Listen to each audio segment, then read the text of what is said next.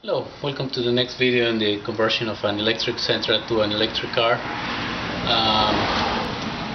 I have accumulated 300,000 views of my videos and almost 1,000 subscribers, and thank you very much. And I'm sorry if I don't have time to answer all the questions I receive. I just don't have the time, but thanks very much for subscribing and for watching the videos. This is going to be one video before the last. I can say that the project is finally complete or almost complete. The only thing I'm going to show in the next video is another general look at the car and the front storage space that I want to do.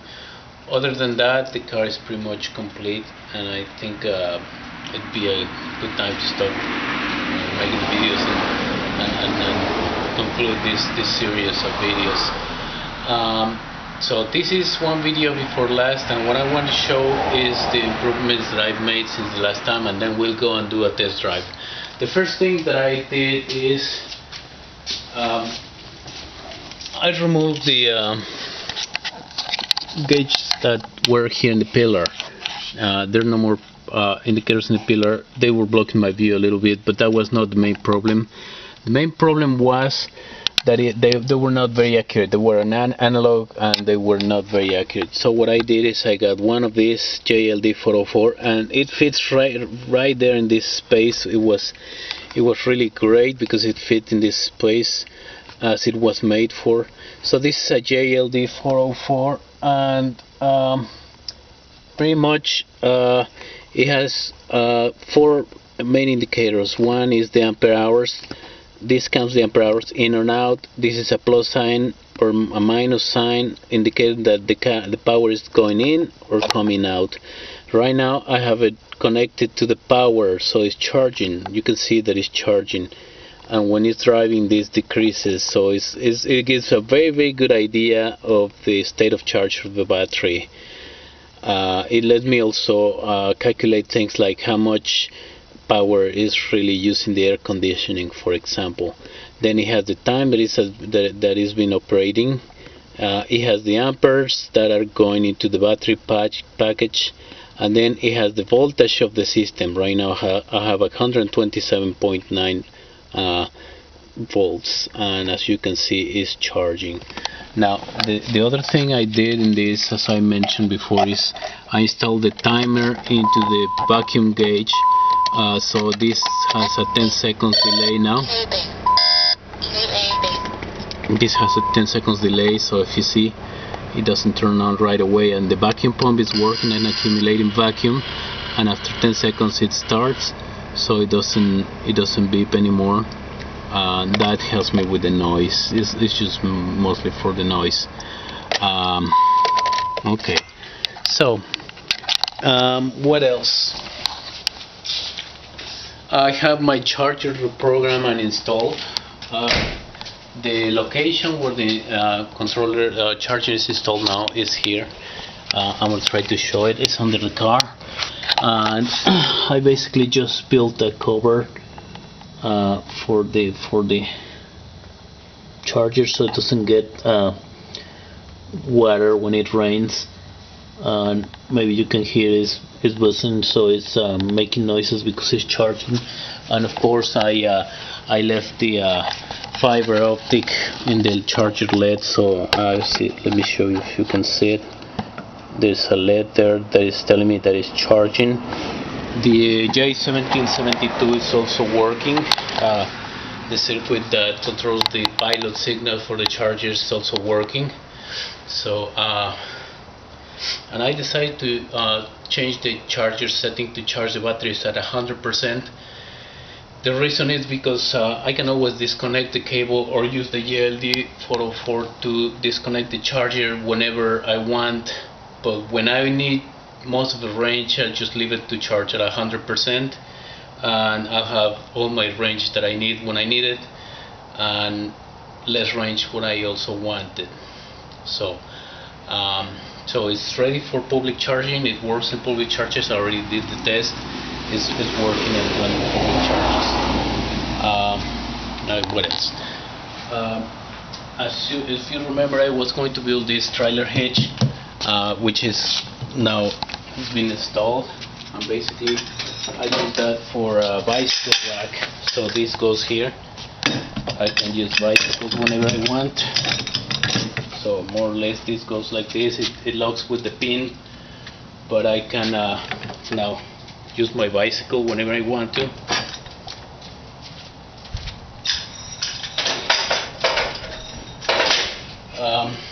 What else? The batteries. This is how the trunk looks like now.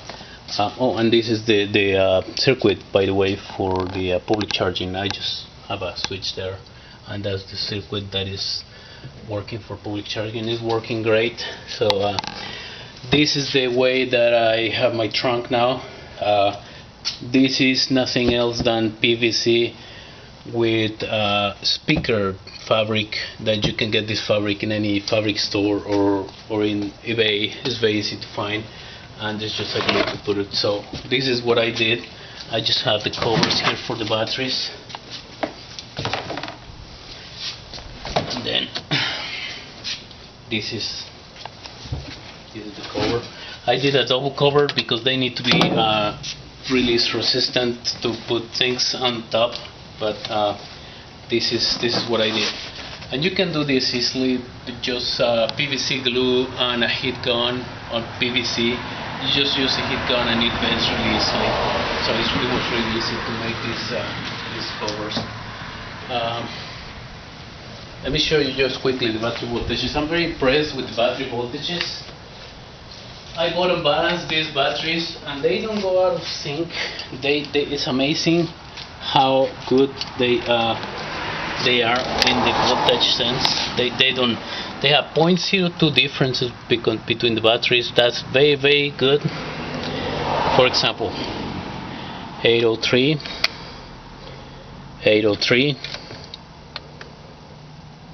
803, 803, 803, 803. So if you see, this is excellent. 803, 803, 803, 803. I'm going to stop here. If you see, the batteries are very, very well balanced. My theory is that because the connectors between the batteries are very thick, they don't create resistance, and that's why they have the same voltage all the time. My conclusion so far is that I don't really need a BMS. We'll see as the time goes by and as the months pass if I see the need for a BMS. Right now I'm very happy with the way the batteries are behaving. I don't think I need a BMS, but we'll find out. I have some storage space on the sides, which is great. I used to have this under the seats, now I have it here, so I even got a little bit of storage space in there. Okay, I think it's time for a test drive. I'm going to try to test specifically, I'm going to talk about the range, and I'm going to talk about the 0 to 60 miles per hour acceleration. Thank you. Okay, this is going to be a video in English and Spanish. Este va a ser un video en inglés y en español. Vamos a probar cuánto se hace el carro ahora de 0 a 100. Y bueno, es una calle más o menos pareja. This is a flat street. This is a good place to test. So I'm going to start testing now. My chronometer.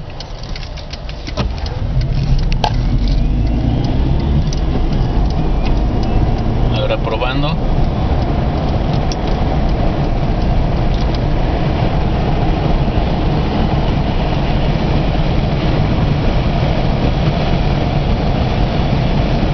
Segundos, 17 seconds. Well, I was waiting for a faster response time, but it feels light and it feels responsive, so maybe it's I need to adjust a few things. 17 segundos, creí que era más responsivo el carro.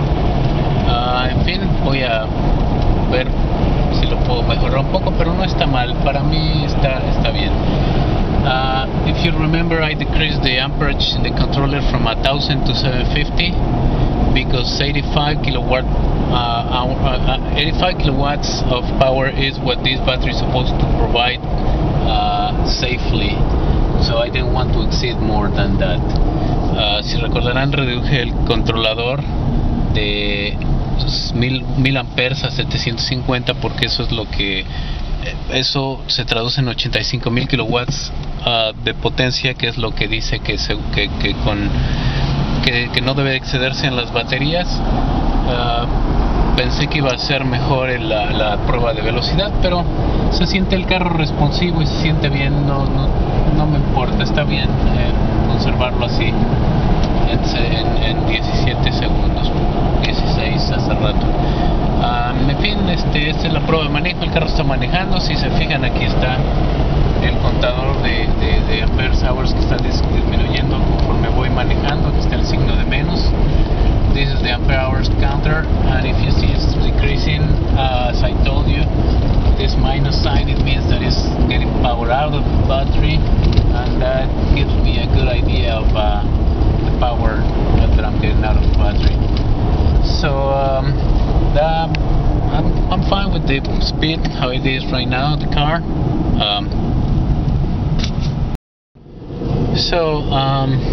Overall, I'm very happy with the conversion. It drives really nice. I was doing highway miles the other day. En general estoy muy contento con la conversión, se maneja bien. El otro día estuve manejando en la carretera. I drove 46 miles and I still had about 25 miles of range per my calculations with the ampere hours meter. El otro día manejé 46 millas en carretera y resulta que todavía me quedaban como 25 millas de rango según mis estimados del amperímetro. Y I even drove with the air conditioning on, and it was great. Right now I have the air conditioning on. Manejé con el aire acondicionado encendido y ahorita lo traigo encendido y pues no vibra nada suena, se maneja muy a gusto. Ya ni siquiera necesito la dirección hidráulica porque está súper ligero en la parte de adelante. I don't even need power steering because it's so light in the front that I can drive without power steering. I still have it if I need it, like if I want to park in a closed space, I still have the power steering. I just use it when I need it. Todavía tengo la dirección hidráulica por si necesito usarla cuando me estaciono en algún lugar cerrado o algo así, pero realmente no la uso casi. Es muy ligero de adelante el carro y se puede manejar sin dirección hidráulica. Here's an example of the ampere hour meter. So it's in the negative side and this is in the negative side, which means it's getting power out of the battery. This gives me a very good idea of how many amp hours it's using while I'm driving. Esto está en el negativo y aquí también dice negativo, y con eso indica que está saliendo energía de las baterías. Y bueno, esto me da una muy buena idea del rango que tengo y del consumo que me está dando. It's very interesting to know that when I have the air conditioning on, I've realized that it uses up to like 25% of the consumption. I thought that the air conditioning was more efficient, but it's not. It uses about 25% of the consumption of a battery, or the like 1/4 of the power that it needs to move is using just for air conditioning. Con este medidor realmente me di cuenta que el aire acondicionado yo creí que era más eficiente, pero realmente está consumiendo como 1/4 de la batería que usa para moverse. O sea que 1/4 de la energía que usa para mover el carro lo está usando en el aire acondicionado, y yo creí que era un poco más eficiente, pero no es mucho. O sea que a menos que necesite mucho rango, lo voy a mantener prendido el aire acondicionado. Okay, we're back. Thanks for watching. I want to thank my wife Claudia for typing all the videos. I mean, she's been helping me with the videos, and thank you very much. See you in the next video.